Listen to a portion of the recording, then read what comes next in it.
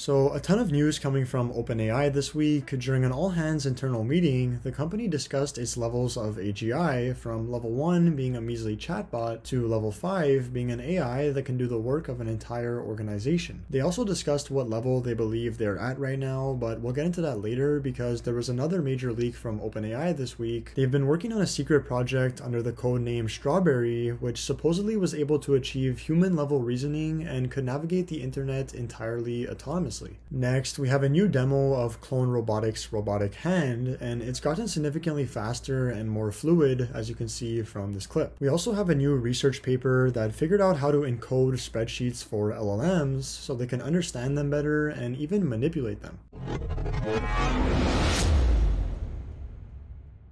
So Reuters published this exclusive article recently which details OpenAI's secret project called Strawberry. This is the first time we hear of this project, and somehow Reuters was able to get their hands on actual internal documentation about this project, so let's take a look at what it's all about. They state here, teams inside OpenAI are working on Strawberry, according to a copy of a recent internal OpenAI document seen by Reuters in May. Reuters could not ascertain the precise date of this document, which details a plan for how OpenAI intends to use Strawberry to perform research. The source described the plan to Reuters as a work in progress. The news agency cannot establish how close Strawberry is to being publicly available. It then goes on to say how Strawberry works is a tightly kept secret even within OpenAI. The document describes a project that uses Strawberry models with the aim of enabling the company's AI to not just generate answers to queries, but to plan ahead enough to navigate the internet autonomously and reliably to perform what OpenAI terms deep research. So it's unknown how successful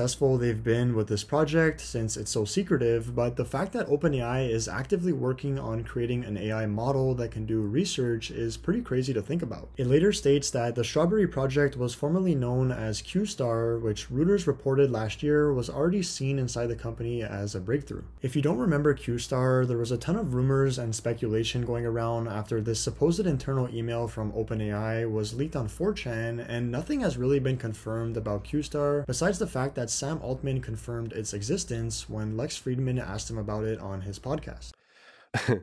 One can dream. OpenAI is not a good company at keeping secrets. It would be nice, we're been plagued by a lot of leaks, and it would be nice if we were able to have something like that. Can you speak to what QStar is? We are not ready to talk about that. See, but an answer like that means there's something to talk about. It's very mysterious, Sam. I mean, we work on all kinds of research. Yeah. We have said for a while that we think better reasoning in these systems is an important direction that we'd like to pursue. We haven't cracked the code yet. We're very interested in it.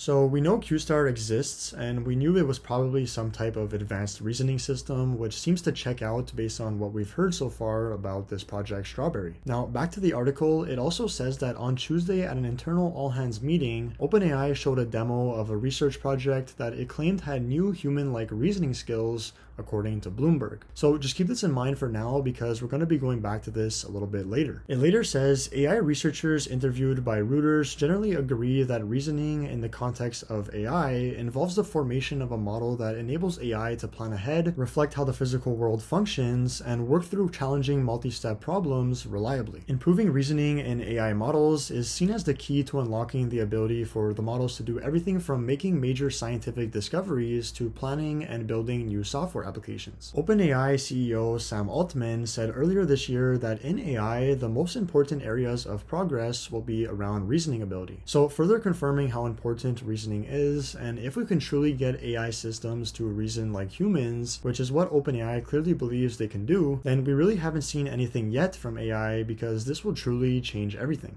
I mean, just imagine an AI system with all the mass amounts of information and knowledge it has being able to reason like a human, which essentially would mean it can come up with new ideas, solve problems, and even take actions, at least in a digital sense. But with all that information and being able to access it in lightning speed, it would likely be significantly more intelligent than the average human and way faster and more efficient. Then, of course, you can replicate the tech and have a bunch of these AI systems that you can put to use doing important research like scientific and medical research, and even AI research itself. This is, of course, one of the main goals of OpenAI, to eventually have AI AI that can do research autonomously. And going back to the human level reasoning that was mentioned earlier, this was the article they were referring to where OpenAI discusses where they're at on their road to AGI. Now, I'm not going to go through the entire article in depth like I did earlier because there simply isn't as much exclusive breaking news like there was in that Reuters article. The main takeaway here is that OpenAI has developed a sort of tiering system with 5 levels, each level representing progress towards AGI. Level 1 is chatbots, so something like ChatGPT would be level 1 because it's a chatbot. You can argue that it can reason at certain times, but definitely not as good as the average human. Then level 2, which is the level that OpenAI claims to be approaching with Project Strawberry, refers to, as stated in the article, systems that can do basic problem-solving tasks as well as a human with a doctorate-level education who doesn't have access to any tools. So essentially problem-solving skills of a well-educated human being. Then there's level 3, which is AI agents, systems that can take action, and we actually do have a rough timeline of when we may start seeing agents. According to Microsoft's AI CEO Mustafa Suleyman and Anthropic CEO Dario Amodei, we will likely start to see AI systems that can perform actions and end-to-end tasks autonomously in 2026 or 2027 when we get GPT-6 level systems. This would make sense because if we're following OpenAI's levels of AGI, we are only at level 1 right now with things like ChatGPT, Anthropic's Claude, Google's Gemini, etc. And we still haven't seen level 2 systems like Project Strawberry, which is still in the works and obviously not ready for public view. Moving on, we have level 4, AI innovators. This is when AI starts making new discoveries and solving problems, having massive impact on the world, hopefully in a good way. Then level 5 is AI that can do the work of entire organizations, and at that point, I mean, what will life even be? It's honestly crazy that this is how one of the largest AI companies in the world envisions our future, and that they're actively working on accelerating this future, and it's just crazy to think about the times we're headed towards. This stuff is moving so fast, and it's only going to continue to move faster, so all we can really do is hold on for the ride and try to make the best of it. Just look at something like OpenAI's CriticGPT, a model based on GPT-4 created to catch errors in ChatGPT's code output. OpenAI found that CriticGPT was significantly better than humans at spotting and correcting errors, and when they had humans use CriticGPT as a tool to help them, they were much better than before. But the thing is, even when humans worked together with CriticGPT, they still performed worse than CriticGPT alone. So in a world where AI is advancing exponentially at a seemingly limitless capacity, what place will humans have? This is something that may be hard to think about, but I'm curious to hear what you guys think. Let me know in the comments. Finally, the last story about OpenAI this week is Apple and Microsoft's decisions to ditch their board seats at OpenAI amidst antitrust scrutiny. Microsoft is still heavily backing OpenAI financially, and Apple is still planning to integrate ChatGPT into their products, so this is simply a way for Microsoft and Apple to protect themselves a little bit by distancing themselves from OpenAI. By the way, if you missed all the recent OpenAI drama that is causing this antitrust sentiment, I recently went over all of it in another video, so I'll have that appear on screen right now if you want to check it out. In other news, this is a clip I found really interesting of ARK Invest talking about the future of self-driving and the Robotaxi industry.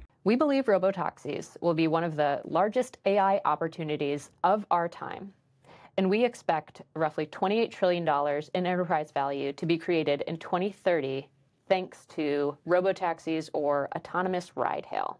So to kick it off, why do we care about autonomous ride-hail? Well, the cost of personal mobility really hasn't changed in the past 100 years since the Model T, and that's changing now. We expect that at scale, a robotaxi could cost a consumer just 25 cents per mile. That's less than half the cost of a personal car and less than a tenth of the cost of a taxi today. So not only will robotaxis likely be a much cheaper alternative, they will also be much safer. As you can see from these statistics, self-driving cars right now like Waymo and Tesla's FSD are already much safer and crash much less than the national average. Waymo is about twice as safe, and Tesla in FSD is up to 16 times safer than the average human. So I think it's a reasonable estimate to say robotaxis will be a multi-trillion-dollar industry industry, because based on the current stats and the fact that these robotaxis are only going to get safer and cheaper as AI advances, we're going to come to a point where the benefits overwhelmingly exceed the negatives, and driving yourself may just become a thing of the past. We also have some news coming from the robotics industry. Clone Robotics, a startup based in Poland, released a new demo of their robotic hand. Keep in mind, this video is playing at 1x speed, so this is in real time, and for a robotic hand to be moving that quickly as fluidly as it is